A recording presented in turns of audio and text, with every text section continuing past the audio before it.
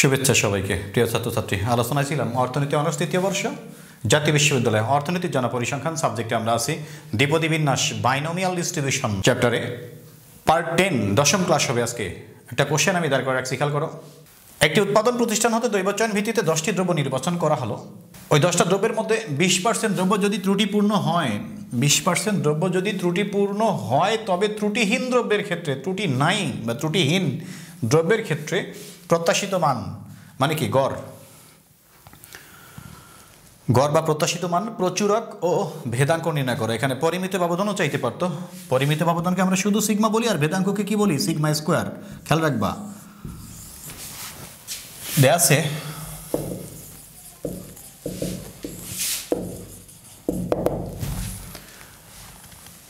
ট্রায়ালের সংখ্যা বা চেষ্টার সংখ্যা, ট্রায়ালের সংখ্যা বা নমুনার আকার n ইকুয়াল ট্রায়ালের সংখ্যা n ইকুয়াল কত?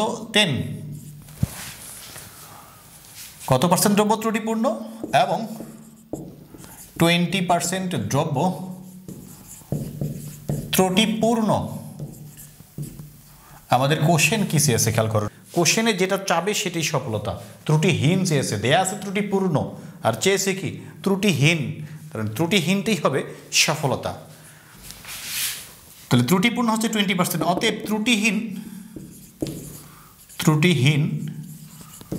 দ্রব্য তাহলে কি হবে? মোট দ্রব্য 10টা দ্রব্য নির্বাচন করা হয়েছে, 10টা কি 100%, সবগুলোকে নিয়ে কি 100%, মাইনাস ত্রুটিপূর্ণ কত পার্সেন্ট?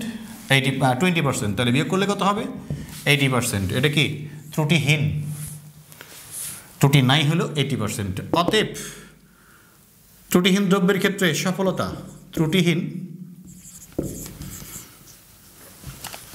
অতএব না দিয়ে এখন দেখলেই বেটার। ত্রুটিহীন দ্রব্যের ক্ষেত্রে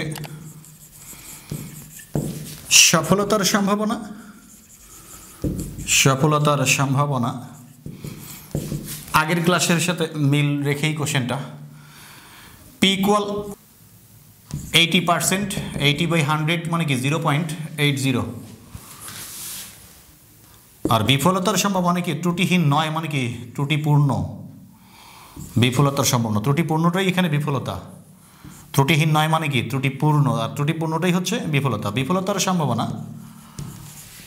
কিউ ইকুয়াল 1 - 0.80 ইকুয়াল কি 0.20। আমরা শিখেছিলাম সফলতার সম্ভাবনা যোগ বিফলতার সম্ভাবনা ইকুয়াল কি 1। তাহলে বিফলতার সম্ভাবনা কিউ ইকুয়াল কি 1 মাইনাস সফলতার সম্ভাবনা।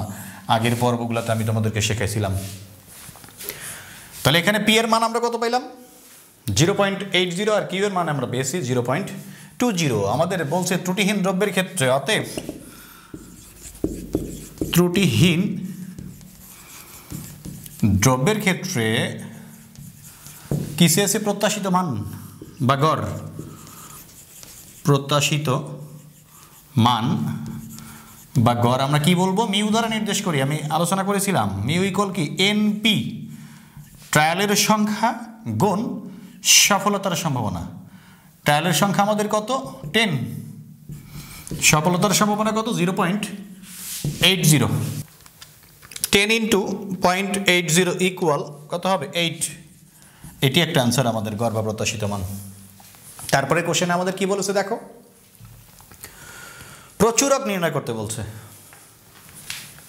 এটা আমি মুছে দিলাম। তোমরা লিখবে আবার প্রচুরক মোড ইকুয়াল n+1 × p। খেয়াল করো, এই সূত্রটা আমরা আগে ফেস করেছিলাম, প্রচুরক নির্ণয় করেছিলাম। n+1 × p। n এর মান কত? 10 + 1। সফলতার সম্ভাবনা p এর মান হচ্ছে 0.80। 11 × 0.80, 11 × 0.80 ইকুয়াল 8.8। মনোযোগ সহকারে খেয়াল করো, আগের থিমগুলো একটু মাথায় নিয়ে আসো। যদি প্রচুরকের মান ভগ্নাংশ হয়, দশমিকের পর মান থাকে অর্থাৎ ভগ্নাংশ হয়, পূর্ণমান কখন আসবে? যেমন কি 4/2 মানে কি পূর্ণমান, আর 5/2 মানে কি 2.5 অর্থাৎ ভগ্নাংশ আছে। ভগ্নাংশ যদি হয় তাহলে কি একক প্রচুরক বিশিষ্ট, আর যদি পূর্ণ সংখ্যা মান আসতো সরাসরি এটা 8 আসতো বা 9 আসতো তাহলে দ্বিপ্রচুরক বিশিষ্ট হইতো, অর্থাৎ দুইটা প্রচুরক হইতো। এই মান দিয়ে একটা প্রচুরক, এবং আরেকটা সূত্র আমি দেখাইছিলাম n+1 × p-1 সূত্র দেখাইছিলাম আমি তোমাদেরকে, খেয়াল করে দেখো। তো যেহেতু এখানে ভগ্নাংশ মান আসছে তো কি হবে,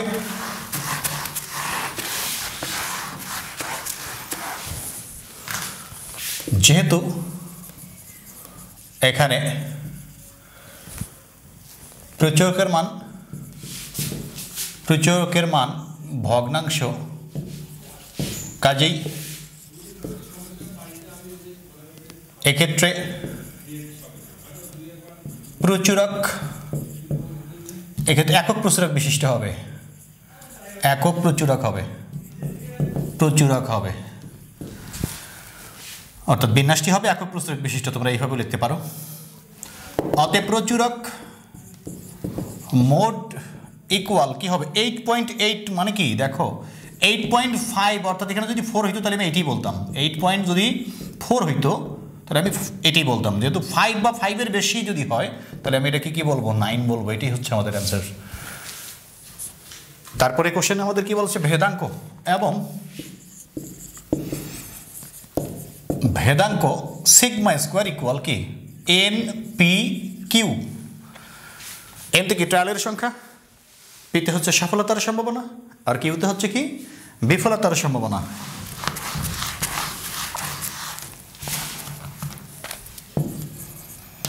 তাহলে এন এর মান হচ্ছে আমাদের 10 × p এর মান হচ্ছে 0.80 × q এর মান হচ্ছে 0.20, 10 × 0.8 × 0.2 ইকুয়াল 1.60।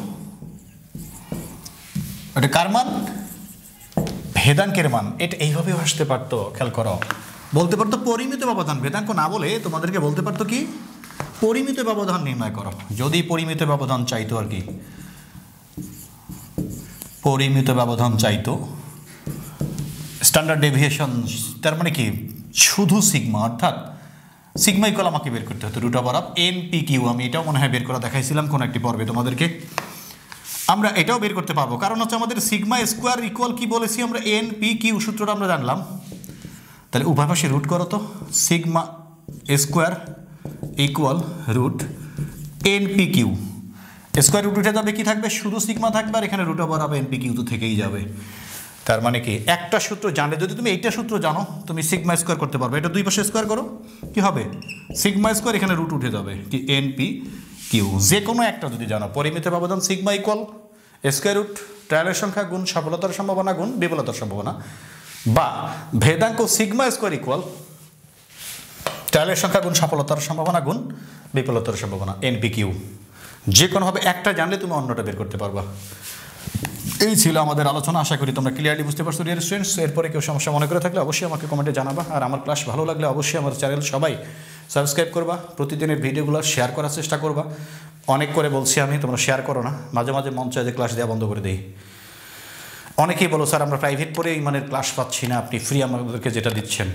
অনেক দোয়া করো আমার জন্য, আলহামদুলিল্লাহ মাশাআল্লাহ, আল্লাহ আমাকে তৌফিক দান করেছেন।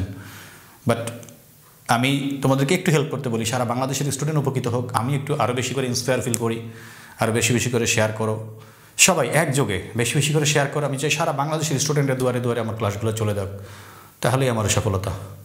সবাই ভালো থাকবা, ওকে, আল্লাহ হাফিজ।